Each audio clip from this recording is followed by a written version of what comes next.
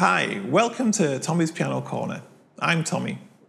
This is a place for returning pianists, or indeed anybody who loves the piano, to share tips and ideas of how we can get the best from this great hobby.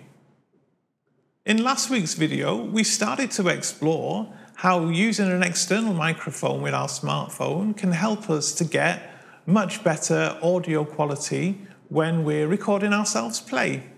This week, I'd like to start going into what I'm going to call audio engineering for idiots. I say for idiots because whilst audio engineering might sound like it's going to be complex, in actual fact, it's an awful lot simpler than you think. And if I can do it, I'm sure anybody can do it. If you're sitting comfortably, then let's begin.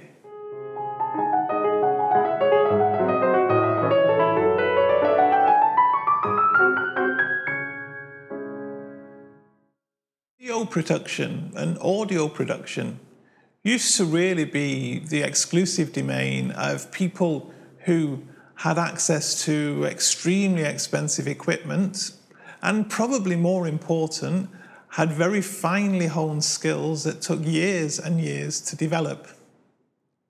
These days, thanks to technology, you can actually get some fairly amazing results without having expensive equipment, without having to spend hours and hours, if not years and years, learning a skill and improving all of these things. It can be done quite simply with drag and drop. What we have to remember is that when we record at home, we don't generally have fantastic acoustics. There's no sound engineer helping us make sure everything's set up properly. There's just ourselves and our phone. Whilst the result we can get, as we saw last week, is certainly okay, it's probably not great, and there are ways that we can take it just that little bit further to vastly improve the quality that we get.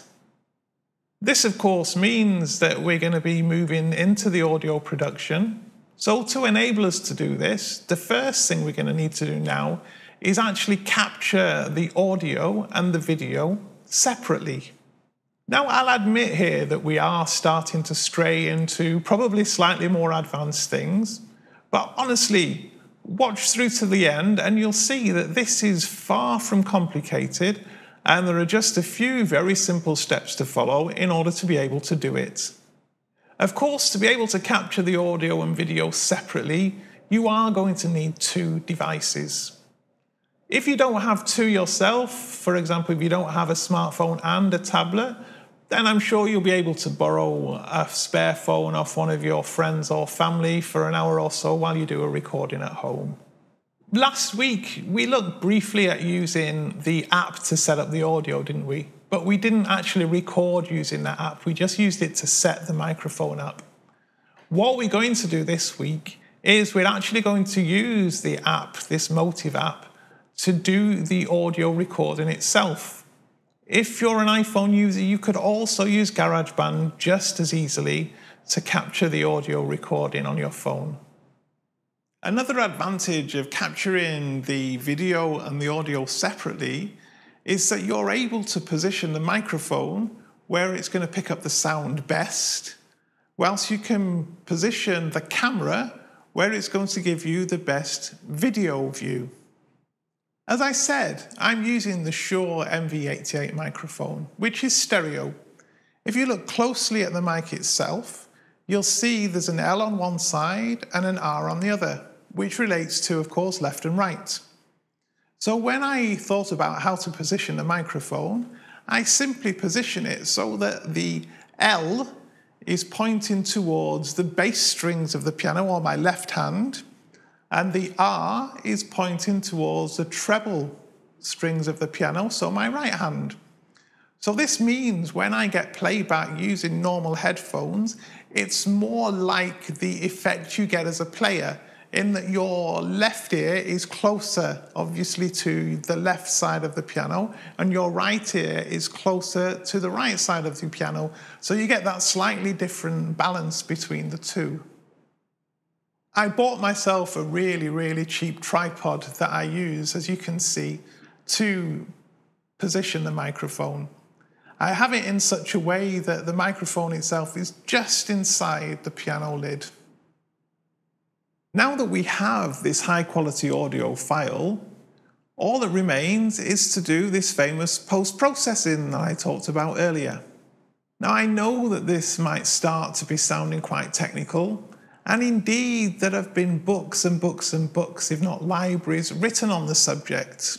However, all we're going to do here is apply a couple of very simple tweaks to the file to improve its quality. When we did our recording, we only of course had one microphone. So, okay, yes, it was a stereo microphone, but it was just one microphone. I don't know if you'd ever noticed, because in honesty, I'd never really noticed myself until I started to specifically look for it. But if you listen to any classical concert that's being recorded, you will be amazed at the number of microphones there are all over the place. There are microphones inside the piano, there are microphones near the piano, there are microphones hanging from the ceiling. Another example, if you look at a concert where there's a drum kit, you just look how many microphones there are pointed at the different parts of that drum kit. What we're going to do here is effectively try to get around the fact that we only had one microphone. And we're going to do that by applying what's known as reverb to the file that we've recorded. So what we're going to try to do electronically is to take the piano sound that we got from our practice room, from our lounge, wherever we recorded it, and modify it so that it sounds more like a piano that was played in a concert hall or in a church or in another large, luxurious room. I mentioned earlier that all professional recordings use a variety of microphones in various different placements. Yet even then, I can guarantee you that they will add reverberation to the combination of all of those microphones afterwards to get the sound just perfect. To add reverb to our audio file, what we need to use is a digital audio workstation or a DAW. If you're not familiar with these, and I'm sure most of you won't be, you're probably quite close to swiping right already and moving on to the next thing. But don't. Watch through and you'll see that in actual fact, this is much simpler than you might imagine. As you know, I'm a Mac user, and as a result, I get Garageband for free.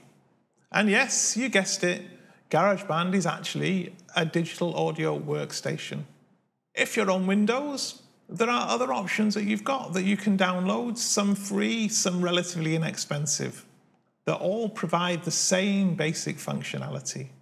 You'll find that even these free home user applications like Garageband are incredibly sophisticated pieces of software that enable you to do an amazing array of things. But for what we're going to do today, we're only going to do a few very simple operations, drag and drop, a few selections in order to achieve a great effect on the file that we're using.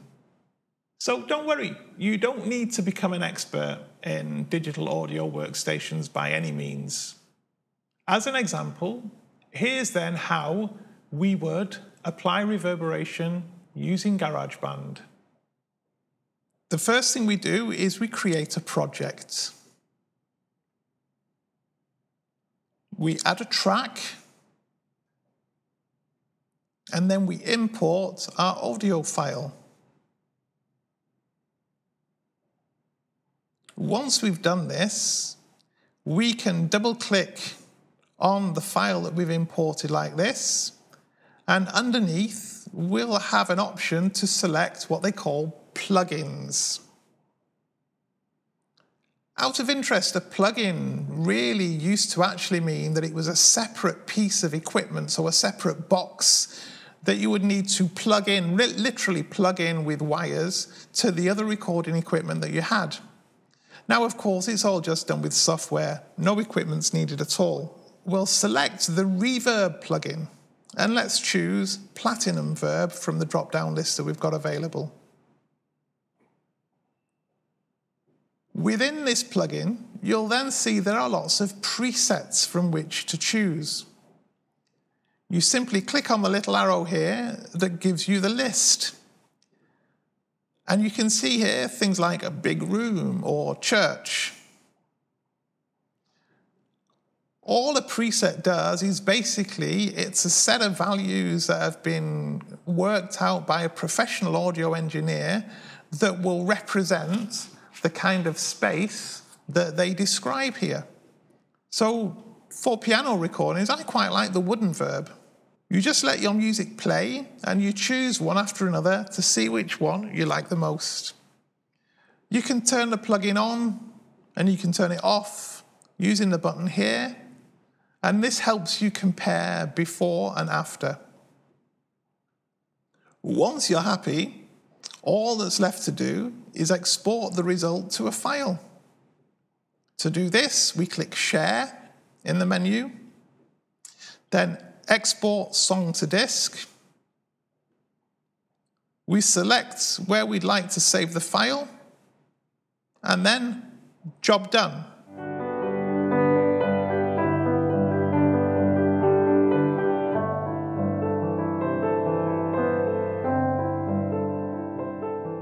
If you have the time, and probably more importantly the ears, you can actually start to tweak all of the different settings that you get on these presets. You'll note here that I've not mentioned any kind of computer skills required at all, because they're not.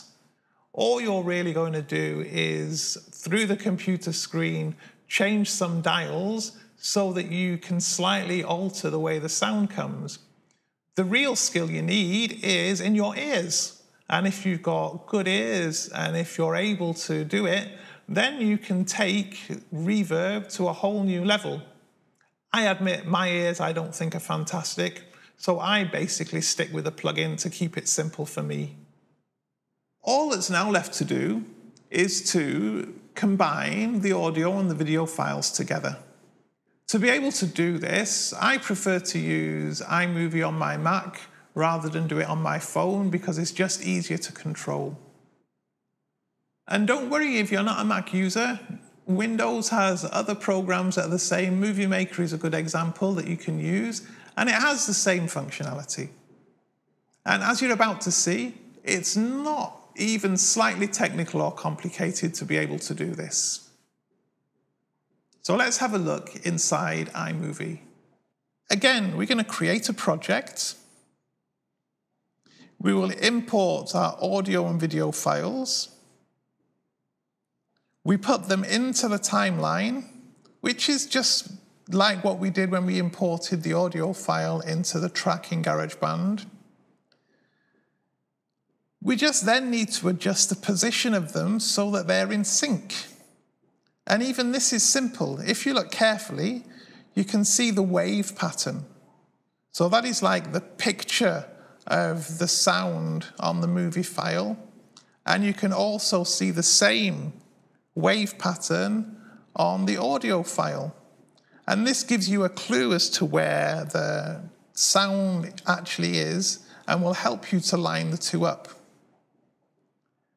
To make this easier, notice this small zoom slider here. If you move this to the right, you'll find that fine-tuning becomes a lot simpler when you move the audio file around to sync it with the video. All we then need to do is delete the audio from the original video file. So right-click onto the video, select Detach Audio, and once it's detached, we just go in and we delete it. We do the same kind of topping and tailing we talked about when we were using iMovie on the phone, adding our titles and those things. One thing to be slightly careful of is that if you've done a long recording, so 5 or 10 minutes, what you might find is that by the end of the movie, the audio and the video will have got slightly out of sync, even if you perfectly sync them up at the beginning. This is really simple to fix. All we're going to do is make the speed editor visible to us. Once we've done that, we can simply move this little dot to the left or to the right, depending where the synchronization problem is, until the two line up perfectly at the end.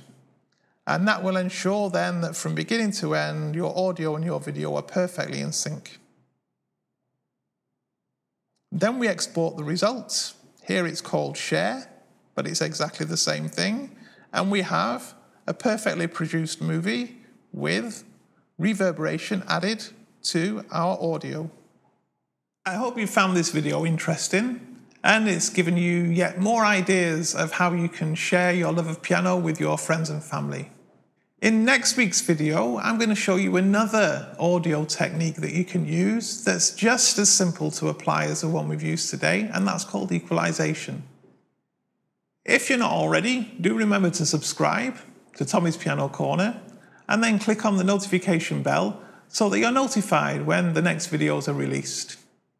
Finally, thanks very much for watching, and I'll see you next week.